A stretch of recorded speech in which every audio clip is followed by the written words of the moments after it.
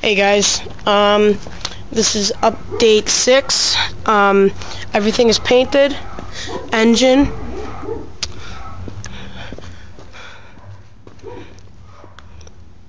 Oh, and I found out this is a Tecumseh engine. It says right there on the inside of the flywheel. I don't know if you can see that, but yeah, now it runs like a champ.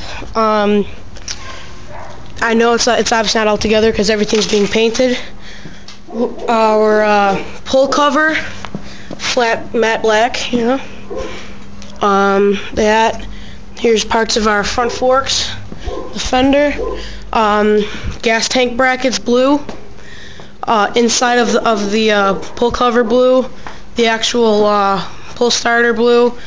You know, like I said, the cover black, engine black. Started putting the frame back together. Looks great. My buddy here did some of the painting. I did the frame and the forks. I don't know. It's not a very good shot right now, but it looks great. Here's my back forks. Came out beautiful. Other one. You know, like I said, pull cover. Still got some tape on it. That.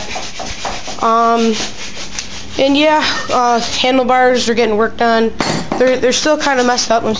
We used my across-street neighbor's car to try to, you know, like bend them back a little bit. They're a little bit better, but eventually I'm gonna get some new ones.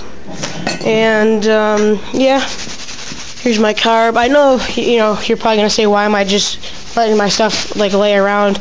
It was actually just sitting there. We cleaned it really good today.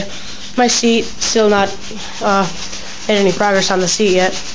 But yep, that's update 6, and tune in for update 7. Thanks.